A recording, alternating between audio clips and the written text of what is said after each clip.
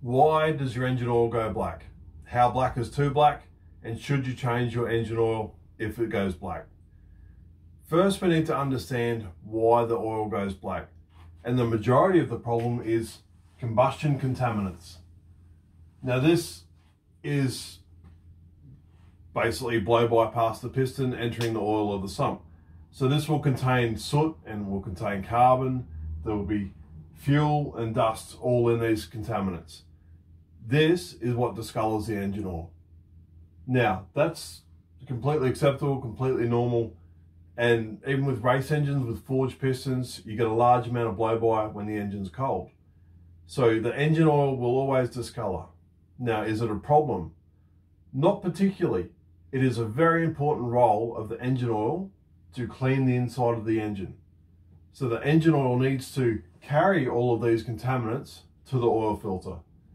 If the engine oil doesn't pick up these, they'll just settle in the bottom of the sump or in the cylinder head or in the valley and turn into sludge. And this will cause major problems.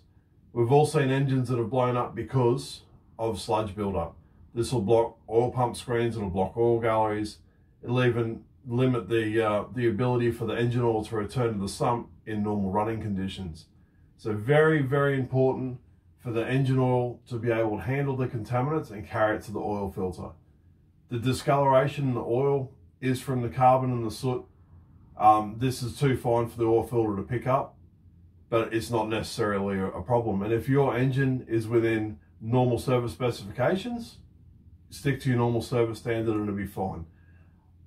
A good oil will go darker quicker than a bad oil. A bad oil that doesn't have the ability to clean the inside of the engine will stay cleaner for longer. And to many customers, they think this is a good thing. They'll pull the dipstick and the oil's still clean and they're glad they've changed brands.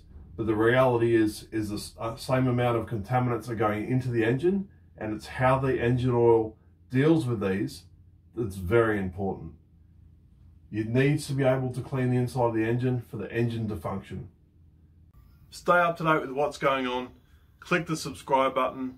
If you liked the video or if it was helpful, give it a thumbs up, share it with your buddies.